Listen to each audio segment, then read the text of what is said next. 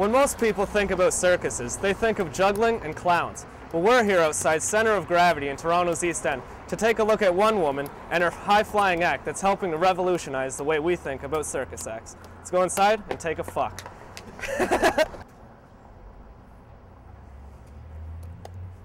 When most people think about circuses, they think of clowns and funny cars. My fucking heart hurts.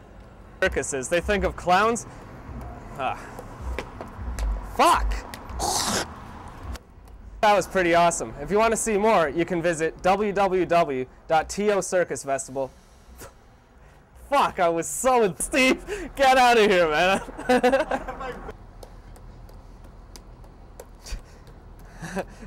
Hi! Frankenstein, that was scared me. Are you close up? Tell me when you're W. I don't know about you guys, but I thought that was fucking you up. What? Go around the corner and stick your head between your legs. Alright, wing axe. Well, we're here outside Center of Gravity in Toronto's East End to take a look at one woman and how her high-flying act is revolutionizing the fuckery.